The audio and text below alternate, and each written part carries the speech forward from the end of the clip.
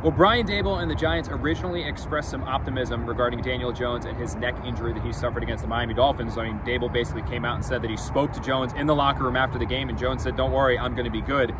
You have to imagine that optimism, it's just about gone. Jones, he did not practice on Wednesday. Jones did not practice on Thursday, and now it seems very, very unlikely that he is going to be able to go Sunday night against the Buffalo Bills. And I think the one thing to remember here is that we don't necessarily know yet if Jones has been cleared from contact. The Giants have not commented on it. The Giants haven't provided that insight at all. And when Jones was on the Up and Adams show with Kay Adams, he expressed that there is some concern that if he gets hit a certain way, he could make this injury worse. Neck injuries are not something you generally want to fool around with. It's not something you want to mess with.